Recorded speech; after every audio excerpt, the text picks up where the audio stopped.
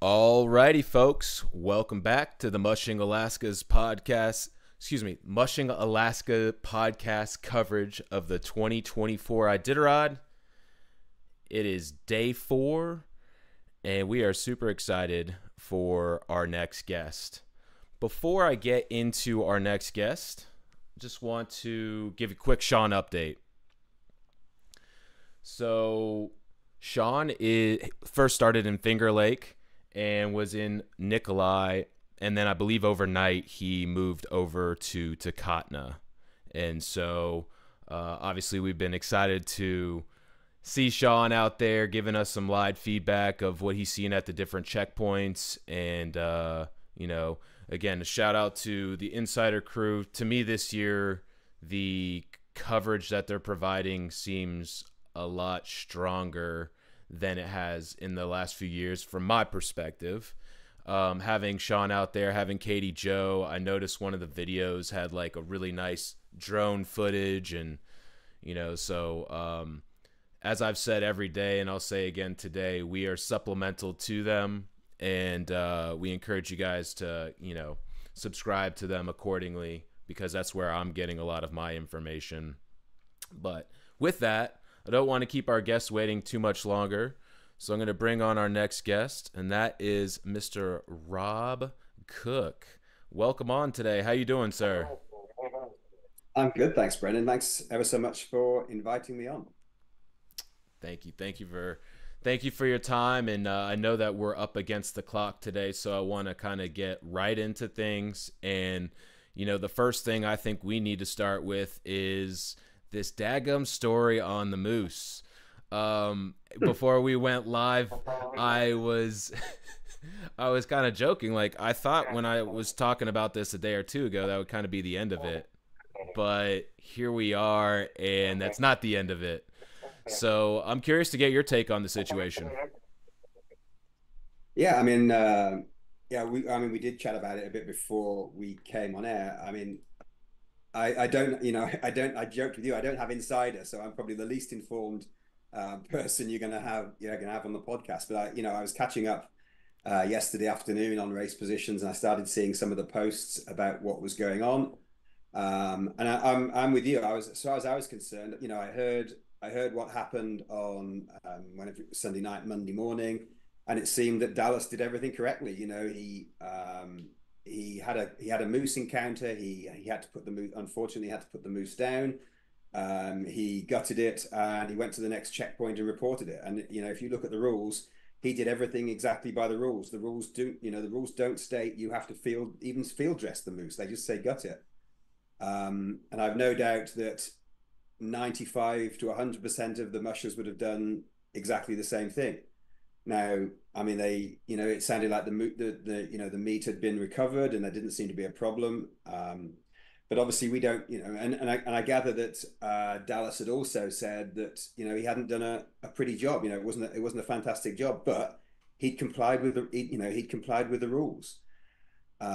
He gutted it and he reported it at the next checkpoint. I find it incredible that there are people calling for him to be disqualified from the race. It's unbelievable. I'm super surprised that they've penalised him. Um, you know the I went back and looked again yesterday, and the rules say you gut the moose and you report it at the next checkpoint, and that's exactly what he did.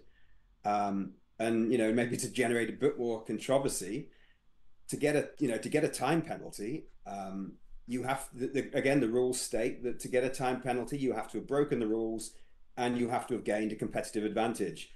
And maybe you can say different. I cannot see how killing a moose and gutting it gave him a competitive advantage. At the best, he should get a time. He should get a financial penalty, because that's no, because I can't see that he's gained a competitive advantage. And I know we're going to come on to talk about this. I think the race at the moment is really close. Between him and Travis and maybe Ryan. And if he loses the race by less than 2 hours, and if I was Dallas, I would be.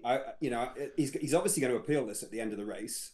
He's bound to do that, unless he wins clearly.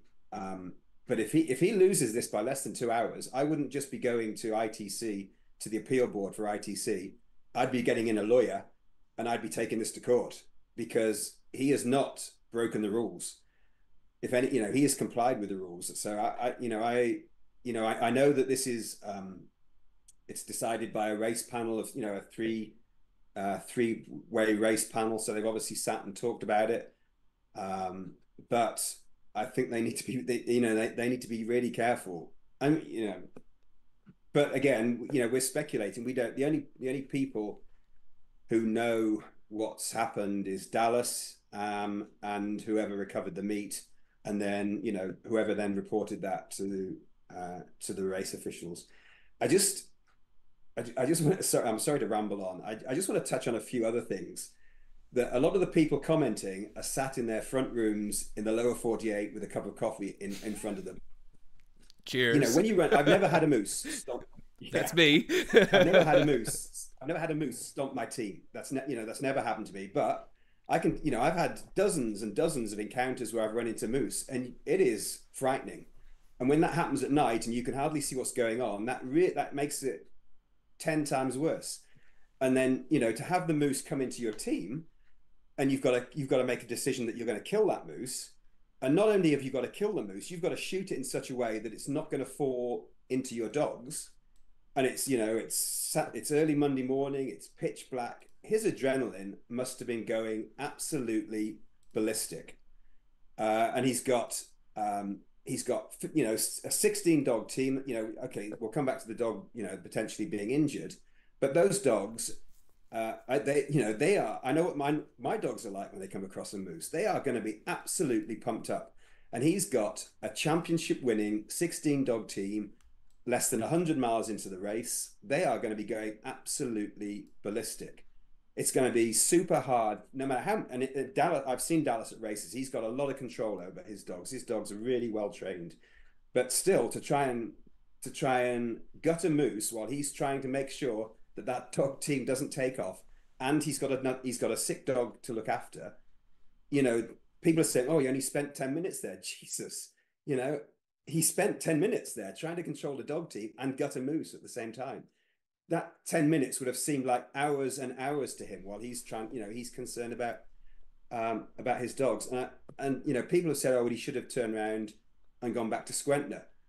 Again, this is a 16 dog team, super hyped up at the start of a race. I remember trying to camp between Yentner and Squentner one year with a 16 dog team, and I couldn't stop them. Every time I tried to pull over, they were just dragging me back down the trail. I ended up having to run to the 65-mile mark. And he's also, sorry, you've really got me on a rant now about this. No, this is great. He is one of the most intelligent mushers that I've met. I don't know him super well, but obviously I've met him at races. I've been to his kennel. He is one of the most intelligent mushers I know. He knows his dogs. He knows better than anybody on this race. He knows what bad PR is. He is, regardless of, what happened over the alleged drugging incident back in, a few years ago, he knows what bad PR is. He is the person who's there with his dogs. He would have looked at that dog. There's no way, absolutely no way, that he would have thought that dog was in a critical condition or that dog's life was at threat. If he thought that, he would have done anything he could to get that dog back to Squentner. He was there. He assessed the dog, and he obviously made the decision that it wasn't critical. And I've not seen anything where he actually said the dog was critical. I've seen posts from his PR person who's back at the kennel, who said that the dog was critical. And their job, we all know what social media is like. They want to create drama, and by saying it's critical, that they're creating drama. That I think the dog is for Lou. I think he's back at home now. Yep. And Mitch posted something this morning that the dog had lacerations, and these people are saying that his dog care isn't good, and he should be disqualified. He knows that. I mean, there are very, very specific rules for what happens if a dog dies. If that, and I had to check this up last night when I was reading some of the posts. The only incident when you're not withdrawn from a race if a dog dies, as if it's something, and it's specific, it says that, maybe a moose encounter. But Dallas isn't going to know that. He's not going to be assessing that. He's going to know that if a dog dies under his care, the whole world is going to come down on his head, and he's going to be, even if he's not withdrawn from the race, at the next checkpoint, he's going to be held there for hours and hours and hours while he's going through the paperwork, while he's explaining what happens. So there's absolutely there's no way he thought that dog's life was in danger. And one other thing, whatever you think about Dallas, he is a champion. Yet he's very professional. He is not going to want one of his dogs to die. No, there's absolutely no way. The emotional damage that would cause to him on the race is incredible. I'm sorry to rant, but people who think that he deliberately endangered the life of his dogs and he should be disqualified, they have no idea what they're talking about. They really don't. And I should maybe have a look at my Facebook account and see people unfollowing me. But the fact of the matter is, I am convinced, 1,000% convinced, that if he thought that dog was critical and that dog's life was in danger, he would have turned around and gone back to Squentner. And again, the post that Mitch made this morning said that there were, maybe there were some lacerations, but it could have been, I don't know, it could have been anything. But he obviously didn't think that dog was in a critical condition. Otherwise, he wouldn't have gone on to Finger Lake. I am convinced of that. Right. So, all right. My question to follow up to that is, what's your opinion on the timing of this? I mean, we were talking about this like 3 days ago. Why did it come out last night that they're doing the penalty? That the timing of this is where that's a really good question. Yeah. So what's your thoughts? I've actually, again, I mean, this is all this is all speculation. And I went and I had a look at some of his timings through OFA and through Tacotna. I mean, they have to declare the penalty. I think, in accordance with the rules, the penalty has to be declared within 48 hours of the incident happening. And again, I saw a post from his social media person, and again, it was an over dramatic post. But it said, oh, how's this going to affect Dallas when he comes into cripple? I seriously hope the race officials told him about this before they put out the press release. He was, I think it was probably, I think maybe it was McGrath. He maybe spent a couple of hours. I hope they caught him. He was really quick through OFA and Tacotna. So I can't imagine that they told him there, but I really hope that they told him before they put this press release out. I really do, because that is just not, if they've announced this without even talking to him about it, that is bad. But again, this is just speculation. I've got I've known Warren for a long time. I've got a huge amount of respect for Warren. He was the race judge in Rhone. I think that must have been in 2016. And Sebastian has been around for a long time. Done a lot of racing. He's been a judge on the Quest, on the Iditarod. So he's they know what they're doing. On the timing, I guess it is somewhere in the rules that the penalties need to be told, need to be announced within 48 hours. But I really hope that they spoke to Dallas before they made this announcement. But again, I mean, we are just speculating. I mean, if you look at again, we go back to the point. If you look at the rules, Dallas did everything in accordance with the rules. The rules say you gut the moose, and that's what he did. The rules don't. Again, they don't say you field dress. They don't say you take out all the internal organs.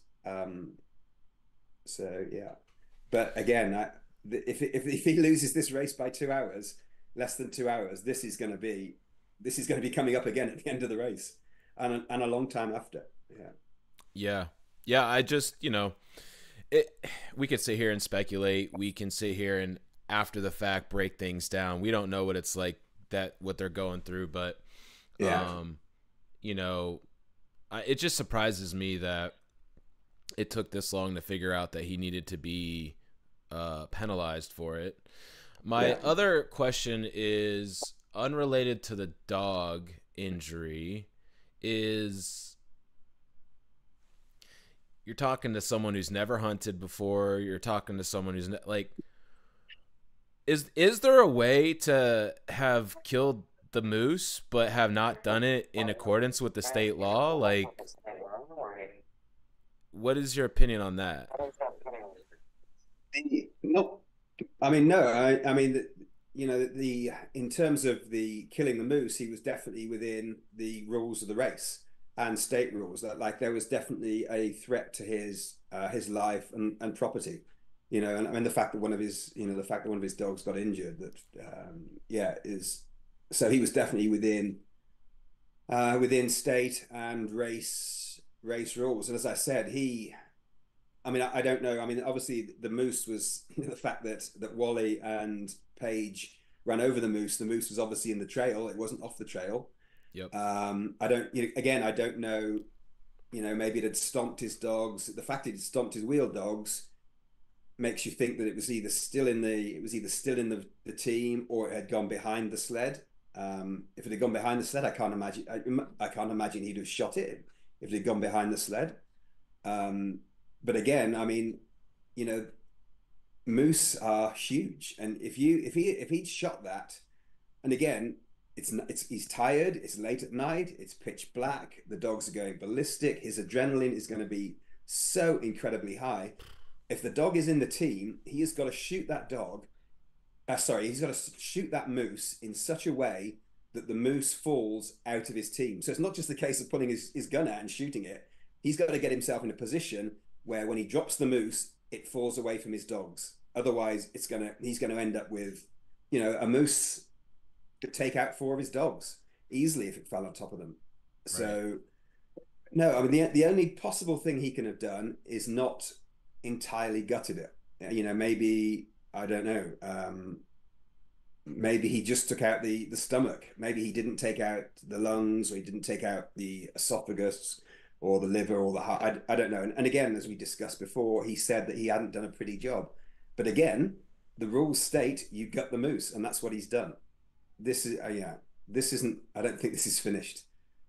So you may be Yeah. talking about it next week as well. Yeah.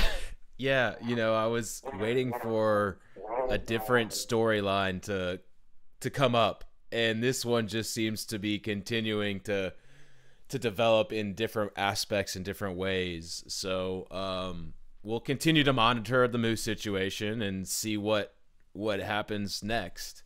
Um, It's just one. I mean, just one final thing. People who comment on this really need to try and put themselves in what was going on with him, and how rapidly his adrenaline would have been pumping, and how his concern was to get that moose away from his dogs, so that no, more dogs were injured. And again, I want to re-emphasize the fact that he would, if he thought that dog was critical or was badly injured, he'd have gone back to Squentner 100%. He would not have carried on.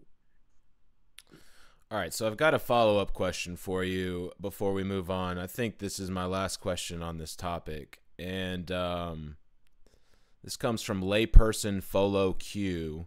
What makes gutting a large animal so important that not properly doing so incurs a race penalty? Is that just mostly related to the state law? I guess it's probably the law of the North. I don't, and it's common sense and it's good. If you don't gut it properly, then you're gonna damage the meat.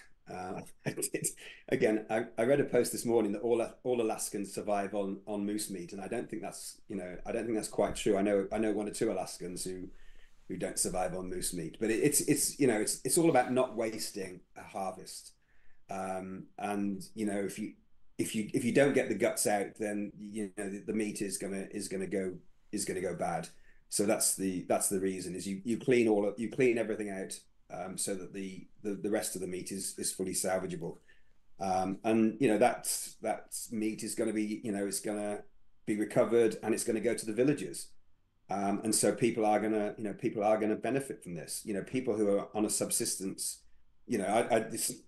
That was maybe flippant saying, all Alaskans don't eat meat, don't eat moose meat. There are people in the villages who are reliant on a subsistence lifestyle, and so yeah, people in the villages, that meat is very important to them. And so that's why it's so important that it's, the moose is gutted and the meat is recoverable, and it can be eaten. Yeah. Got you. Got you. All right, so I say we move on to let's just talk a little bit about the front of the pack a little bit. You and I were kind of talking about that before we went live. I mentioned, I woke up this morning to a text from my brother. He had just moved to the Takatna checkpoint, and he just, in his eyes, he said that seeing Travis's team leave, they look really strong, and he felt good about their chances. And so I'm curious what you're seeing and what your thoughts are at the front of the pack.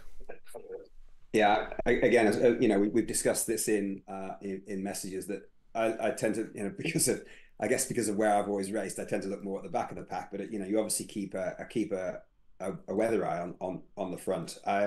I've thought for the last couple of days that this is Dallas's race to lose, and I think that the fact that he has taken his 24 in cripple is a sign that he is, he's leading the race. I did have a quick look when you said that Sean thought that this was Travis's race to lose. I had a quick look at the timings out of OFA, and I think Travis is about 20 hours behind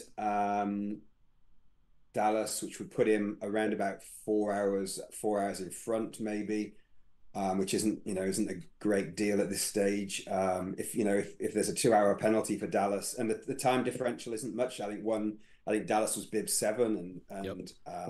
Travis was 17, so there's not a huge amount in the time differential either. So again, this 2 hour penalty could really come back and be a big player at the end of the race. But I just think,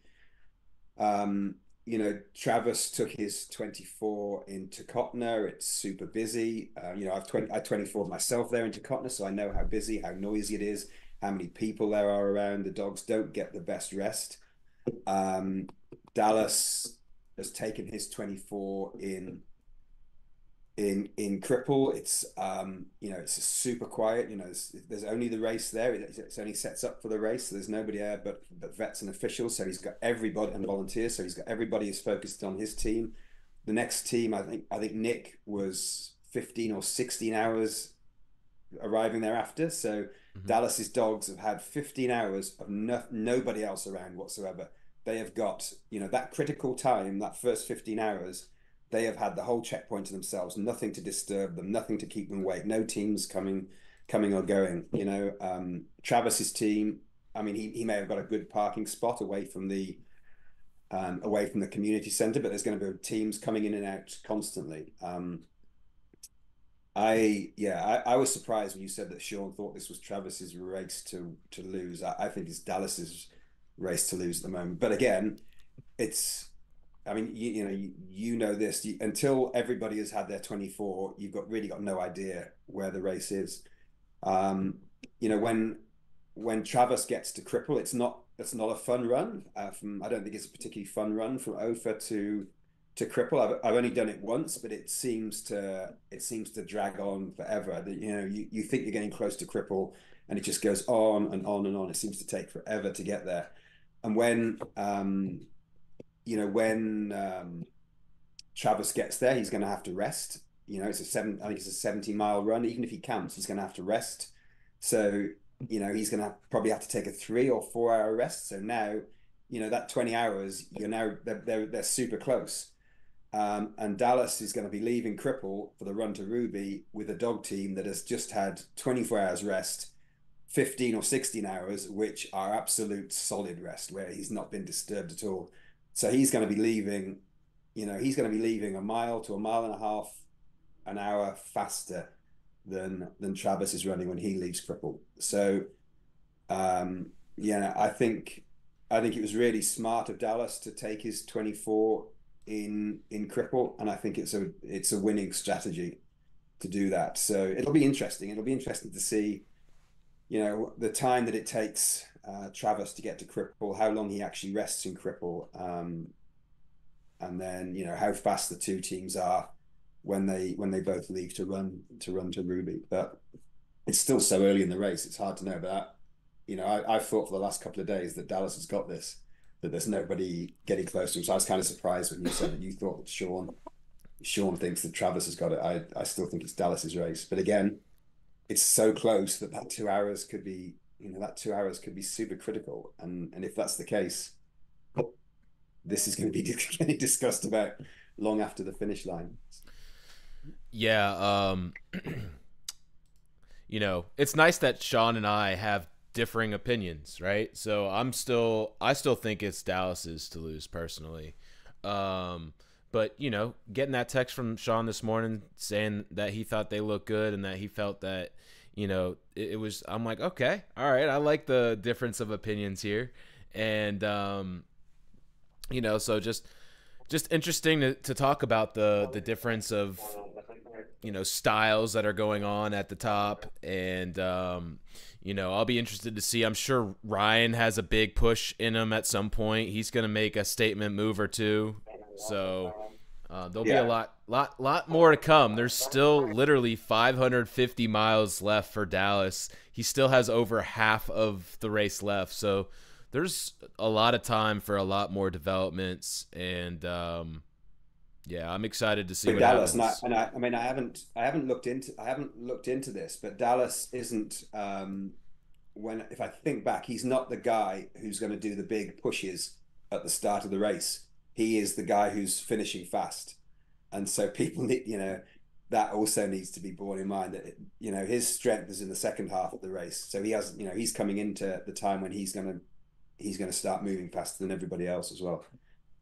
But again, I don't know what his run rest strategy is. I'm just guessing. Yeah, I mean, just based on a little studying I've done, you don't usually see him do over a 7 hour run. And he's more on the shorter runs and the shorter rest, but like there still seems to be a ratio. It's usually like 2 or 3 hours less than what the run was is what his rest is, kind of thing. So but moving on from that, I am very curious to hear you kind of break down a little bit. We have all these teams that have just finished their 24 hours or are coming off of their 24 hours. Can you talk about the mindset? Can you talk about strategy? Can you talk like do you just have that 24-hour run? Do you just go into a big run and hit like an 8 hour run?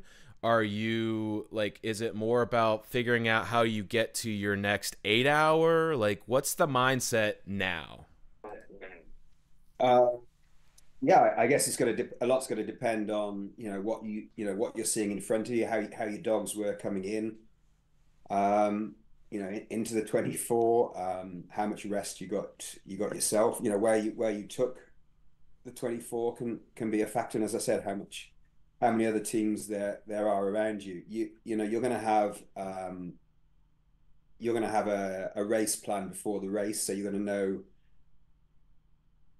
You're going to have a rough idea how you're going to want to run. Somebody leaving to Kotner, I think is really unlikely that they're going to be planning to run to Ophir and break again there. They're probably going to try and do two runs to Cripple from to Kotner. You are a big difference between the Quest and the Iditarod is you take on the Quest you would take the 36 hours halfway through the race.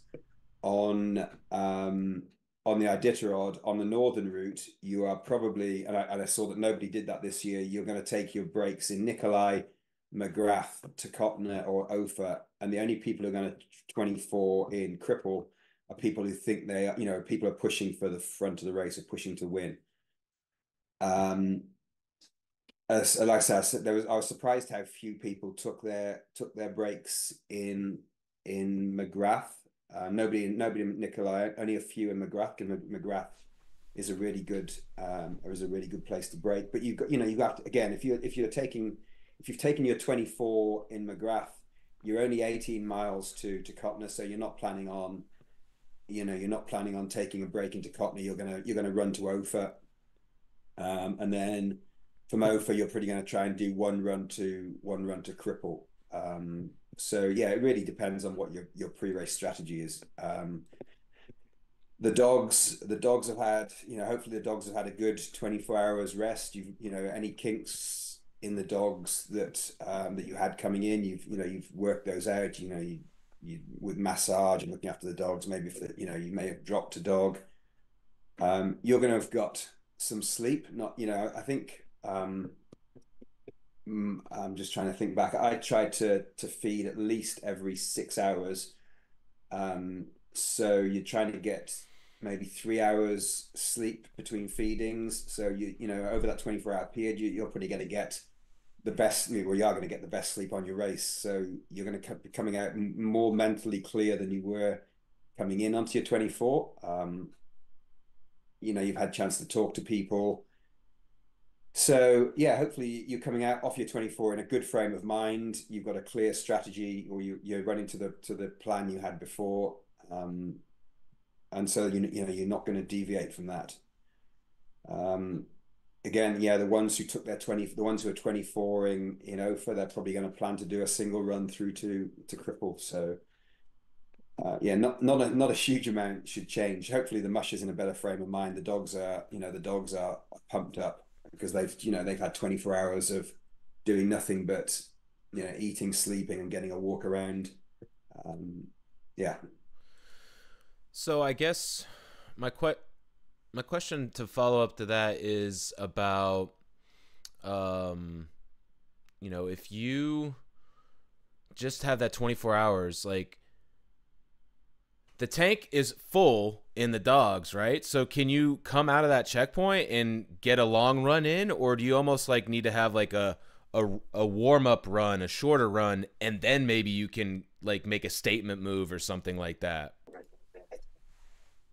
Again, it would depend on your pre-race plan, what your ambitions are for the race. I wouldn't, I mean, personally, I wouldn't be doing a long run. You want to warm the dogs back into it. They just had 24 hours. They just had 24 hours off. I wouldn't see, like, if you were, again, it's going to depend on your location. If you're in, U24 into Cotner, you've got nearly 90 miles to Cripple. It would be race suicide, I think, to go and do a single run from Tacotna to Cripple off your 20. You would just destroy everything that you've just done. You just recover.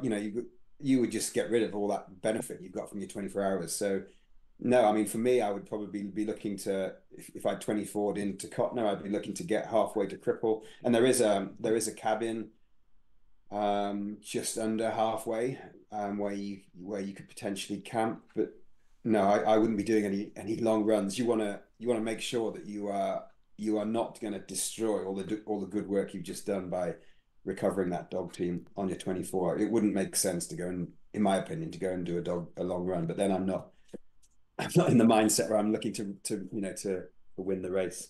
Sure. It'll be interesting, but I mean, it's quite a long run. It's quite a long run from Cripple to Ruby. So it'll be interesting to see what Dallas does. If he does a single run from Cripple to Ruby, he's got the advantage that he can get to Ruby and he can take his 8 hour. And so if he wanted to do that long run, he could then take his 8 hour mandatory in Ruby and recover the dogs that way. Yeah, it'll actually be, it will be interesting to see what he does from Cripple. But again, he could break it up and then skip Ruby totally, and maybe go on to Galena. Yeah, it's always fun to speculate like what the next moves are on these different racers. Is he gonna straight shot it to the next point? Is he gonna break it into different runs? But one thing that I wanted to, we talked a little bit beforehand, and you mentioned that you kind of enjoy looking at how the back of the pack is doing. So I want to kind of pick your mind on that a little bit. And I'm just curious, is there anything that just stands out to you in general about what you're seeing from the back of the pack? I think everybody is running pretty steady. I mean, I'm looking, I know I don't know so many at the back of the pack. It's been a few years since I raced. I obviously know Connor. I know Connor well, so I'm looking to see how he's doing. Everybody is pretty close together. There's nobody getting at the moment. There's nobody getting cut off. Um, Everybody is running big teams still. There's nobody dropped a lot of dogs. And when you saw those pre-race videos of sorry, somebody just said they sent me a message saying they thought we were supposed to be on YouTube. So I don't know if this is going out or not. So yeah, so when you saw the pre-race videos of the state of the state of the burn,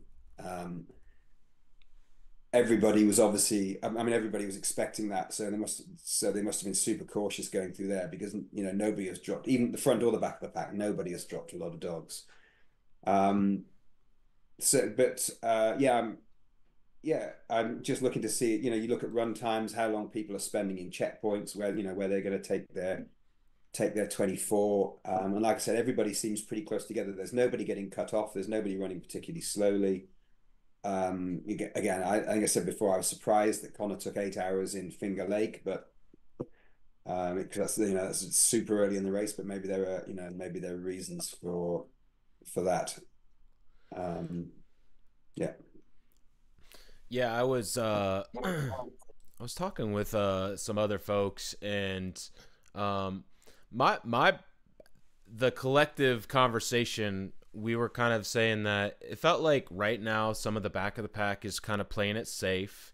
They're kind of more sticking to their maybe not crazy long runs, erring on the side of getting a couple more hours of rest. I was listening to Isaac Tieford.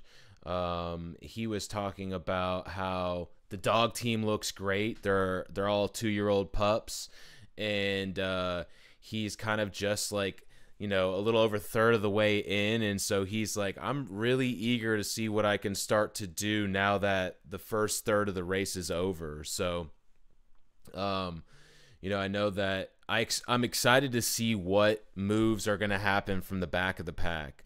I expect to see like an Amanda Otto maybe make a push, or Josie Tier or someone like that. Any thoughts on that? Yeah, I think you're right. I mean, Amanda should have a pretty good dog team. But again, I mean, there's it's totally different mentalities from the front, the back, and the middle as well. Um, the Yeah, your objective at the back of the pack is to get to Nome as quickly as possible, but it's to get to Nome. Um, and it's not to get cut off. I'm not saying that this is everybody. I'm not saying everybody at the back of the pack has this mentality, but there's always that possibility that if you get cut off from the rest of the back of the pack, you could end up getting withdrawn from the race. And so you need to stick together. But again, there's nobody apart from that 8 hours that Connor took in Finger Lake. There's nobody taking super long rests. I saw that somebody took. I may have been Jeff Reed, took like 5 hours in, and I apologize if I got this wrong, but it was like something like 5 hours in Nicolite, and he took a long time in McGrath, and that. But again, he's still in there. He's still in there in the group, and so he can be adjusting his rest according to what he's seeing in front of him, what his dogs are doing. Um, yeah, there are going to be people, probably like Amanda, who's, she's going to have I would imagine she's got a pretty detailed, um, race plan, which has been, she's discussed it with Jeff, and he's going to have given her a lot of advice. But again, I guess her goal is going to be to get to Nome with as many dogs as possible, of the dogs to be looking good. So yeah, I think that there's nobody, as far as I can see, there's nobody who's is in any danger. There's nobody who's even close to scratching. Everybody has got a lot of dogs left. I think Sure. last time I looked, the smallest team was 13 still, I think. Yeah, I'm doing a quick little over look over, and I think that you're right. And we love to see that. Looks like maybe Anna has dropped a few dogs. She's down to 10. Um, Okay. Oh wow. Okay. but outside of that, everyone is looking strong. So that's Yeah. great news. I mean, yeah, that surprised me because I mean that trail did look. I mean, I think it was 2016 we went through the burn. It was pretty awful. But that trail, the video of the Iron Dog going, that looked dreadful. And so you really have to slow things down and look after the dog. So it's good that there was no injuries getting through there. So So I wanted to, check in with you and see how things are going on your end. I know that Sean and I and a lot of other race fans were sad when you made your decision to withdraw this year, and I'm curious to check in and just see how you, Rob Cooke, are doing.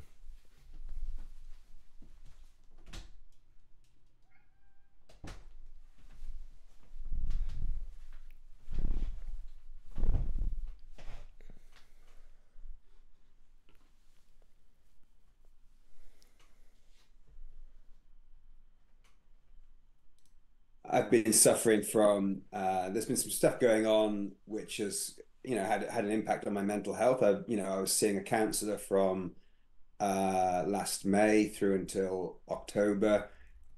And then things got worse from October onwards. And it's not helped by definitely not helped by the lack of sunlight in the north. Every winter, you get down in sort of December and January when you are getting the sunlight deficiency. But this year was super bad. The depression was was exceptionally bad over that period of time. And so I was finding I was doing a lot of training, but I wasn't doing the right sort of training. I couldn't bring myself to go out and camp. And camping, for mid and long distance racing is vitally important. You need to do those. We're talking about, run rest strategies when you come off a 24. You have to have replicated that sort of thing where you've gone out and you've run for 5 hours and you've rested for 4 hours on the trail. And I hadn't done any of that.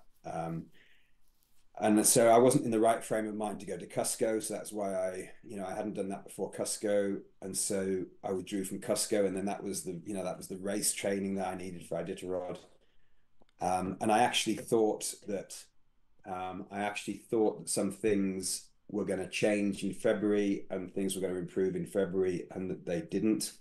If anything, some things were getting worse, and the depression was getting worse.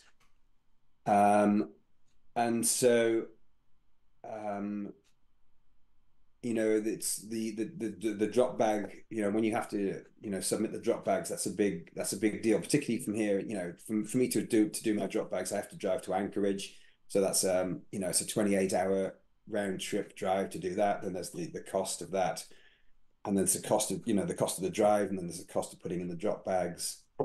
And so that was a real marker for me, and when I you know when I so that was the point. I really had to make the decision if I was going to race. And because things weren't getting better with depression, what I didn't want to do was get out on the trail, be sleep deprived, and find that the depression was getting worse, and that I'd end up having to scratch because I just couldn't, I couldn't face continuing.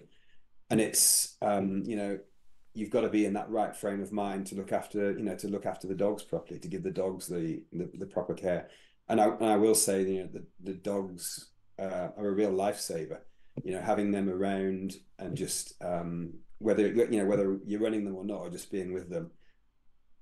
Um, but when you're massively sleep deprived, when it's cold, when you don't want to camp out on the trail, then even having the dogs with you is not necessarily gonna help. So I hope things are going to improve over the next few months. But yeah, and hopefully I'll come back. I don't think, I've said this so many times in the past, I don't think I'll ever do another 1,000-mile race. I think this was going to be my final 1,000 mile race, but I've got a bunch of young dogs here.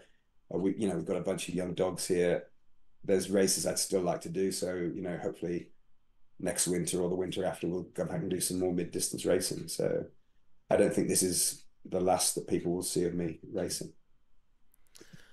All right, that's good to know. And well, first of all, I appreciate you just going and maybe talking about a subject that maybe is uncomfortable for others. So I just appreciate you kind of just adding a little bit of depth to your story and sharing that with folks. And, at the end of the day, you made the best decision for yourself and for those damn dogs. And my question to you was, after you made that decision, I'm sure it was tough to make, but there had to be a sense of relief off of your shoulders, right? Um, yeah, there was probably a bigger sense of relief when I withdrew from Cusco. Um, when was there I'll say now, I don't regret the decision. Sitting here today, it was absolutely the right decision not to do Iditarod for me and for the dogs. Somebody said to me, "Oh, the dogs, you need to do this for the dogs." And I absolutely didn't need to do this for the dogs. The dogs don't care whether they run to Nome or not. Um, I think this is so egotistical. When I withdrew, my biggest concern was my sponsors. We have a pretty good sponsorship, and so the fact that I felt like a fraud, that people had sponsored me, people had sponsored me to run the Iditarod, and I wasn't doing it. I'd taken their money and I wasn't doing it, and I'd taken their support.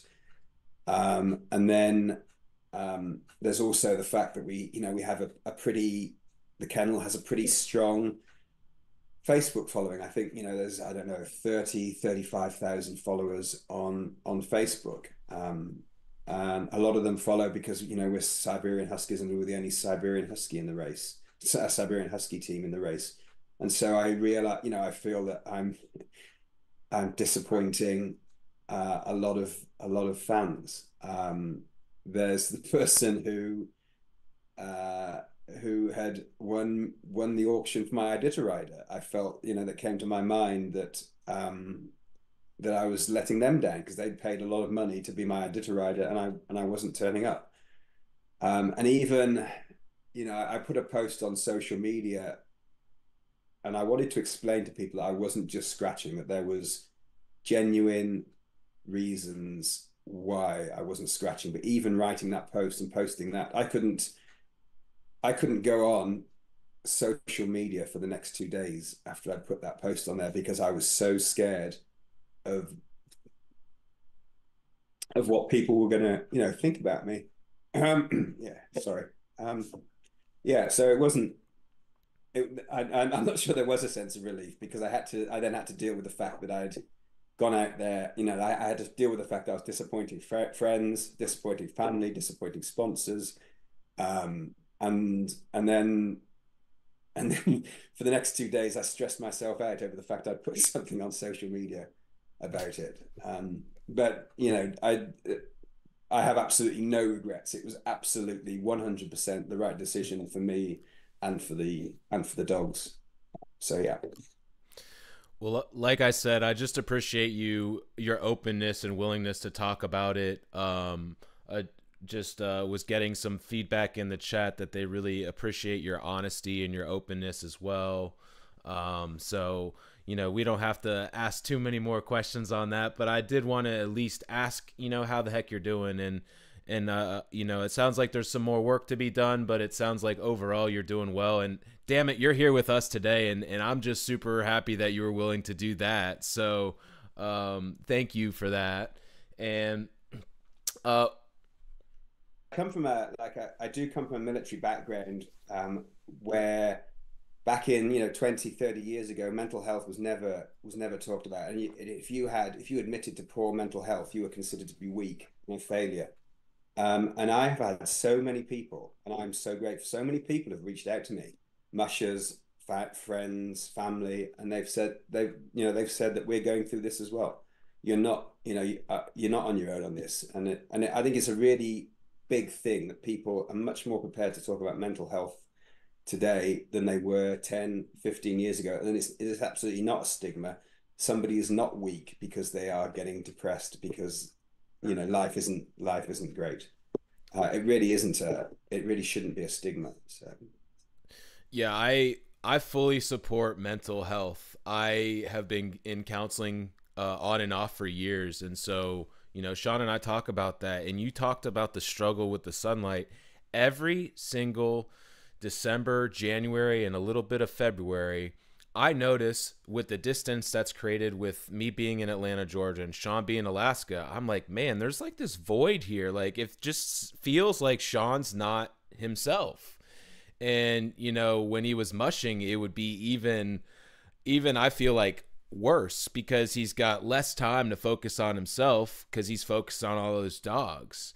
And so we appreciate the insight. And so what I want to do, I want to bring it back to the race, all right? Because we've been getting a couple questions actually from the chat on this as well. And the first question I want to follow up with you on is related to Nick Petit. So I haven't had a chance to see the video, but it sounds like he stated at his most recent video on the Insider is that his plan is to take a 24-hour in Ruby. And so I'm just wondering, what is your opinion on a move like that? that's interesting. I saw that he was into cripple this morning, and I just anticipated that he was going to 24 in cripple. Um, I mean, Ruby is a good place. It's really good hospitality. Particularly, he's going to be there. He's going to be there again. We're back to this point about how beneficial it was for Dallas to have 15 hours in cripple all on his own. If Nick is running through to Ruby, he's going to have a good chunk of time in Ruby on his own. He's going to have the checkpoint to himself. Like I said, it's a warm. The dogs are really close to the checkpoint. It's a warm place to sleep. It can, when there's a lot of teams in there, it can get pretty noisy. But again, he's going to be there on his own. There's always good food, good hospitality. The community is super, super friendly and super welcoming. Nick looks like, he's running pretty conservatively. Like when I was looking at him before, a couple of days ago, he was kind of towards the front of the middle of the pack or at the back of the front of the pack. He wasn't doing any long runs. He wasn't, overrunning his dogs. So if he continues that into Ruby, then it's probably there's definitely advantages. And again, I think he still has 16 dogs. I think he had 16 coming into cripple, I think, or he's certainly 15 or 16. He hasn't dropped many so it could be a smart, move. He's gonna end up having to take, sorry. Well, I was just confirming he does have 16, as you were saying. Right. Okay. Yeah. He's gonna end up taking his 8 pretty close to his 24. But again, if he takes his 24 in Ruby, I would think that he would probably take his 8 in Coltag, and that means he's going onto the portage on on an 8-hour break. And so that's going to set him up for a good run to Unalakleet. So I mean, he's the one who's seeing the dog team that's in front of him. 16 dogs, if they're looking good, and he does a good run, he has a sensible run into Ruby, then it could be a smart move. I certainly didn't, again, when I was looking at him a couple of days ago, and as I said, he was quite a way back. He was down sort of 10th or 11th. I didn't have him down as somebody who was going to be in contention, but yeah, again, this is obviously his pre-race strategy. This isn't something that's come out of the blue. I think that cripple, 24ing in cripple is a ballsy move. That wasn't something you saw a couple of years ago. But the race is changing. The race is evolving. this is it'd be interesting to know if anybody else has done, gone so far into the race. But again, I go back to go back to the quest where you take your long mandatory rest 500 miles into the race. On the Iditarod, you traditionally do it a lot shorter, 200-300 miles in the race. So there's absolutely no reason why the dogs cannot deal with taking their 24 in cripple in Ruby. It could be a smart thing. It'll be interesting to watch. Yeah. Uh, I'm just Nick Petit particularly. He always, I feel like, throws the average couch mushing fan like myself for a curveball because like I feel like, was it last year? I think that he took his 24-hour in like Nikolai or something like that. So like he took it super early on, and now he's going to the complete other end of the spectrum and doing it all the way in Ruby. And so I do find the move in Nick Petit Yeah. fashion relatively interesting one to analyze. I think, I mean, on that, I think taking a 24 in Ruby makes a lot more sense than taking the 24 in Nikolai. Again, there was nobody took their 24 there this year. I remember, I think Hugh Neff took his 24 there a few years ago. Matt Failer, it must have been 2016 that Matt Failer took his 24 there, and that was only because he stabbed himself in the leg with a knife, and so he needed not to take his 20, not as an excuse to take his 24, but he wanted the recovery time. That I think I personally think Nikolai is way too early in the race to take the 24. I think McGrath is probably a bit too early. To Cotner is ideal. But Nikolai is way too early. So yeah, it makes more sense to do it in Ruby than in Nikolai. I, I don't think you can overemphasize just how important it would be to have a quiet checkpoint for the dogs. Again, this is obviously this is one of the benefits for Dallas and Cripple. To Cotner, like I remember when I 24'd into Cotner, we were parked down by there were a ton of dog teams there. We were parked down by the community center, right next to the community center. In fact, there were constantly people walking through the dogs, walking next to the dogs, the insider around the dogs all the time. There were, children coming along, interacting with the dogs. The dogs just didn't get a good rest. And even if you're into Cotton and you're up on the hill by the church, you've still got dog teams coming in and out constantly, and the dogs aren't going to get as much rest as they're going to get if you have the checkpoint yourself. So yeah, again, I think it's a smart move.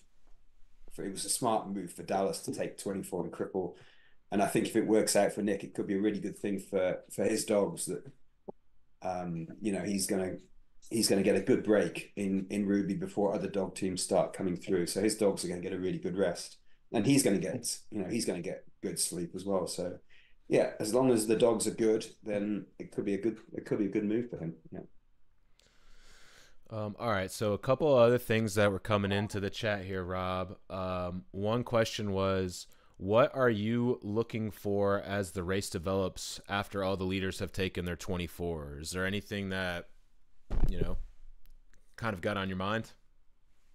Um, I think once everybody's off the 24, that's the first time you really see the actual, where people where the real positions on the race. Up to that point, you don't really have a clue what's going on.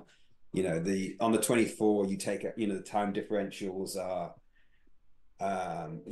taken into consideration, so that those go on the 24, so that people are actually running in their real positions.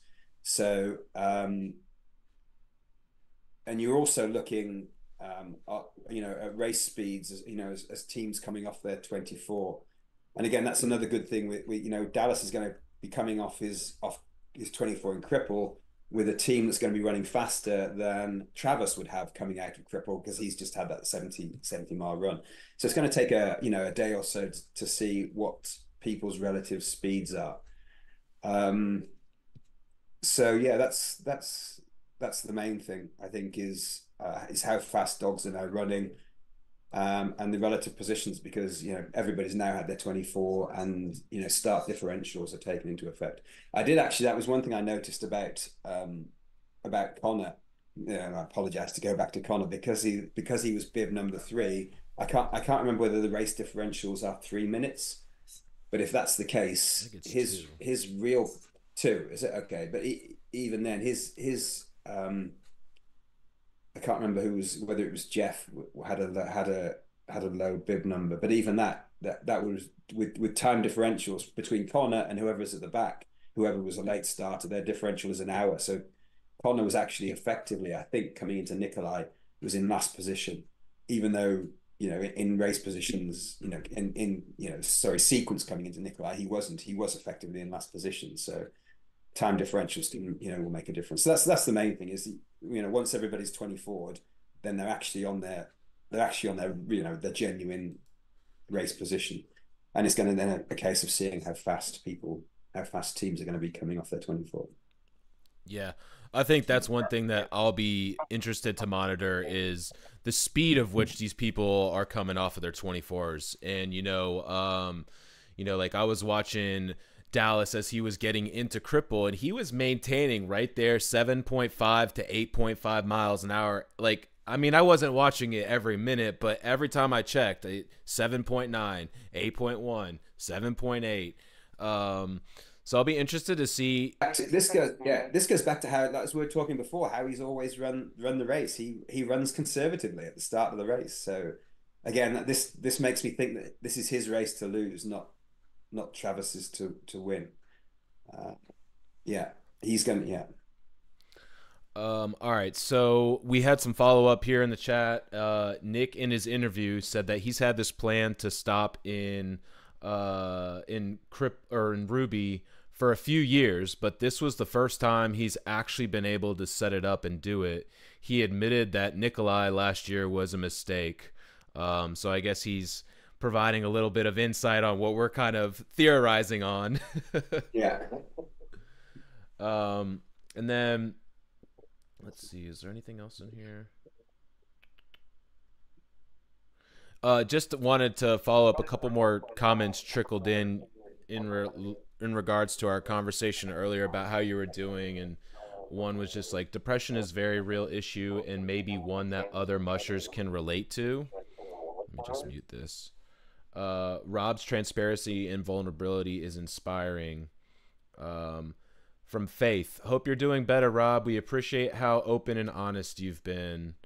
And so just I feel like it's worth sharing those with you to just let you know that the fans do appreciate you being here, providing some analysis, and also talking about a little bit of what you've been going through. So with that, There are other mushers. Other mushers reached out to me, so yeah, other mushers are definitely, experience this. Yeah. right. So before we wrap things up, I know I want to be respectful of your time. And I know that we're kind of getting close to where we need to have you for your hard out time. So is there anything else on your mind that you've seen in the race, or just that you want to mention before we bid you adieu? No, I think it's interesting that there's nobody, as far as I can see, that there's nobody even close to scratching at the moment. I mean, you mentioned that there's one team of down to 10 dogs, but again, there seems to be a lot of big teams still running. Some of the people are sharing some of the videos, and Sean's gonna have a much better idea of this because he's there on the ground, so he's going to be he's going to be seeing it. It looks like there's a lot of really nice looking dog teams. I think I think the tough part of the race is going to come. I mean, from my perspective anyway, the tough part of the race is from Unilocleat. The frightening part of the race is probably from Unilocleat to the finish line. And then I wouldn't even say White Mountain. I mean, we had this conversation when we did the podcast with you and Sean before. What Sean went through out of safety. For my mind, the worst part of Iditarod is the more challenging part of Iditarod is from Unilocleat to the finish line. So we've got the exciting part to come. I'm actually going to start looking at the front of the pack now. To I'm interested, to see whether whether Sean's right and this is Travis's race to lose, or whether Dallas has done,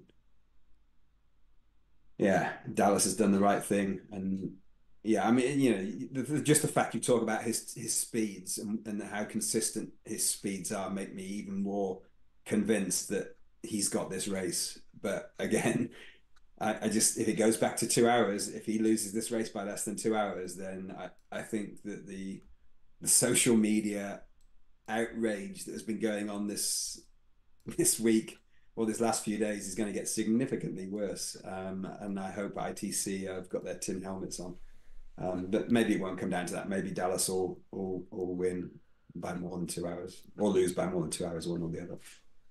So I've got my wrap up question for you. One thing that we haven't talked about that I just kind of popped up into my mind is the fact that Travis has mentioned that he is not 100% healthy right now. He's battling a little bit of a cold. He's not 100%. Can you just speak a little bit upon, have you been sick during the Iditarod or during a race? How do you power through that? Especially sleep deprived, like now you got to change your attention to maybe starting to care a little bit more about yourself than the dogs. Can you just kind of provide a little bit of insight on that, please? I'm just having a look to see how much long we've got left. In 2018, I got I think it was food poisoning.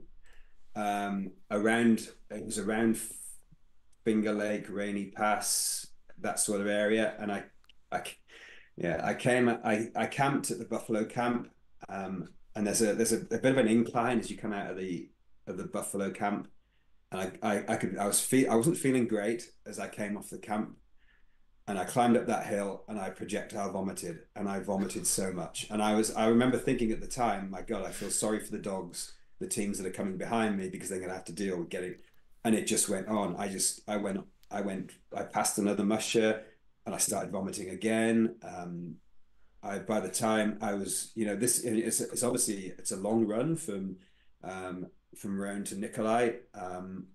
I started to get dehydrated. So you're carrying, when you come off your camp, you've got limited amount of supplies left in your sled. I was getting super dehydrated. A bunch of snow machinists came up behind me, and they didn't want to get too close to me, but they did give me their water. They gave me some water, so I was able to rehydrate a bit. And it turned out that just 18 hours later, they were holed up as well, because they got it. By the time I got to Nikolai, I could barely stand up. I was like, I could hardly, I literally could hardly stand up at all. Jason Savidis I wanted to scratch straight away, and Jason Savidis was the volunteer or the judge there, and he persuaded me to stay a bit longer and to recover. And I was really struggling to look after the dogs and feed the dogs. And I took a longer break. I took a longer break than I planned to in Nikolai. And again, this is pretty lucky. I had the vomiting all the way up to Nikolai, and it was once I got into Nikolai that the diarrhea started, and I was pretty pleased that I was actually in the checkpoint by the time that coming on. So I started to recover. By the time I left Nikolai, I started to feel a bit better, but I just wasn't in a good place. And I'd lost a lot of time, and I wasn't thinking straight. So it definitely impacts you. I did see this morning that, and again, I was kind of surprised that Miller was a long way back Oh, in I'm the glad you race, and mentioned. I see that she's got pancreatitis by the look of it. So Yep. Yep. it'll be surprising if she's able to carry on. And I think from what I saw, she'd gone to, I can't remember whether it was in McGrath or to Cotton. They'd actually taken her to a clinic, so I'll be interested to see if she's able to carry on. But it's horrible. Getting sick on the trail is absolutely awful. But particularly if you're not in a checkpoint. And again, you want to be. It's hard enough. It's hard enough doing a 1,000-mile race if you're in good physical condition. any illness at all is going to bring you down and make it so much harder. So yeah, if he's not well, that's not good. Yep. All right. Well, Rob, I really appreciate the time today. You've been excellent in providing some analysis and some firsthand experience of what you've seen there out there on the trail. So thank you for joining me today. I say us, it's like a natural habit because like Sean is with me in spirit while I'm carrying this out. But thank you so much for joining us today, Rob. But say hi to Sean as well when you text him next. As we discussed before, I think he's a good person to have working for Insider, and he knows what he's looking for when he's videoing teams coming in and out of checkpoints. And thanks for doing this as well. Definitely, definitely. I'll definitely mention that to Sean. And just real quick before we sign off, I just want to remind you all, if you haven't subscribed, please take a second and subscribe. We are so close to hitting a goal of ours. If you are not subscribing, it would mean a lot to us if you did. And then tomorrow we will have Wade Mars on. For tomorrow, there's also been a time adjustment. We're going to move it back a little bit. It's going to be at 5 p.m. Eastern, 1 o'clock Alaska. And we're super excited to have Wade on. So on that note, thank you all for watching, and make sure you tune in tomorrow. See you then.